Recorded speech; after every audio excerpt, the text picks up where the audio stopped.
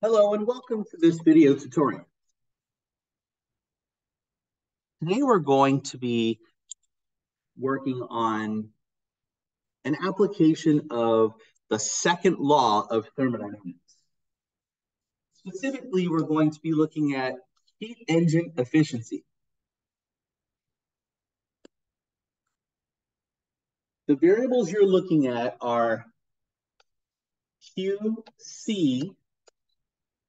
This is the heat leaving the heat engine to a cold temperature source.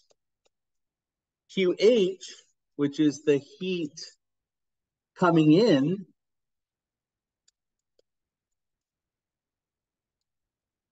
from a higher temperature source. And then E is the efficiency, okay?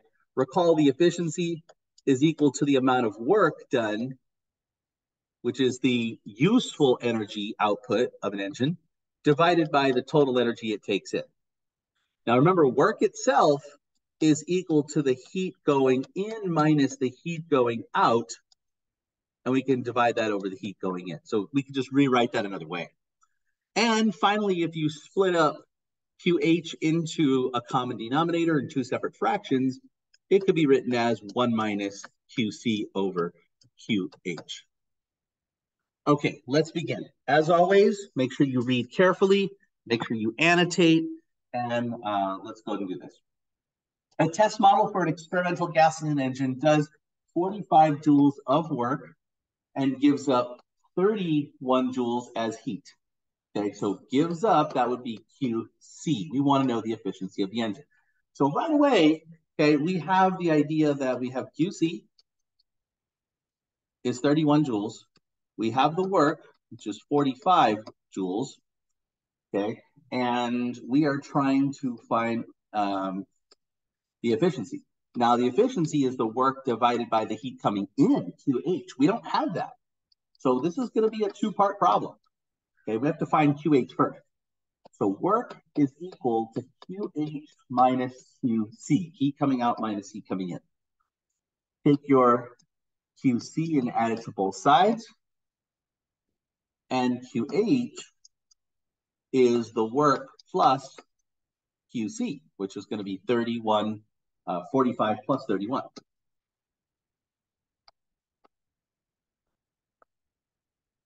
Right, which is 76 joules. Now we can go ahead and take 45 joules divided by 76 joules, and we'll get the efficiency from that. 45 divided by 76 is 0.59, right? Or we could say, move the decimal over twice, 59% efficient. So what that means is it's 59% efficient, but 41% of that energy is lost to heat to the environment. Number two, we have a coal burning plant has an efficiency of 35%. I'll write that as a decimal, 0.35. The plant uses, that would be QH, 7.37 times 10 to the 8 joules of heat. How much work is done? So work is equal to QH, back that up. Efficiency is equal to work divided by QH.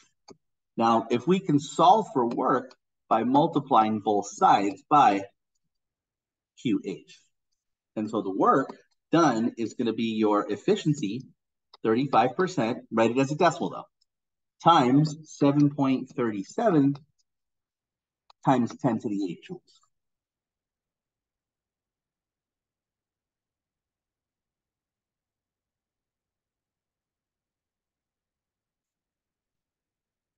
And we'll get about 2.58 times 10 to the 8 joules. Suppose an engine has an efficiency of 11% and performs 1150 joules of work. Remember, write that as a decimal. How much energy is taken in? QH. How much energy is exhausted? QC. So it's a two-part problem. Okay, so the first part I'm looking at is E equals the work divided by QH. Go ahead and take those two and swap them, switcheroo. And QH is equal to the work divided by the efficiency. We're going to go 1150 divided by 0.11.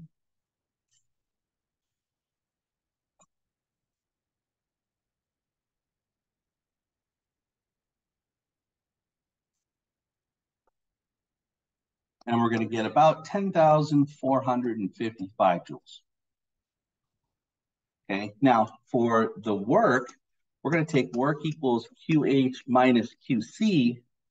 Okay, and what we'll do to get QC is we're going to add QC over to the left and subtract work over to the right. And you get QC is equal to QH minus the work. So QH was 10,455 minus the work of 1150.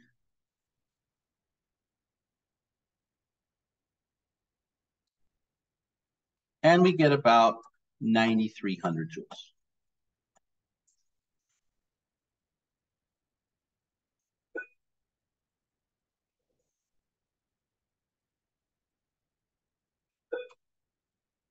Question 4, find the efficiency of a gas that during one cycle receives, that's QH, 365 joules of energy, and loses, that's QC, 223 joules to the exhaust. So the efficiency is 1 minus QC over QH. So that's 1 minus 223 joules over 365 joules. So we're going to take 223 divided by 365, and we're going to go 1 minus that answer. And we get about 0.39 or 39% efficiency on that engine. Not very efficient. And then finally, we're going to find the efficiency E during one cycle. We're receiving, okay, that's QH, 571 joules of energy, and losing 463. So pretty much the same type of problem as number 4. We're going to go 463 divided by 571, and then we're going to take 1 minus that answer.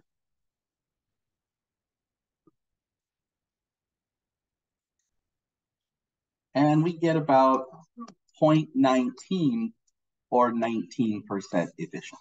So as you can see, doing heat engine efficiency problems is not too terribly difficult. As always, make sure that you are reading correctly, annotating correctly, and organizing correctly, and you should just do fine. Please remember to pause or rewind as you need to. I hope you found this helpful. See you next time.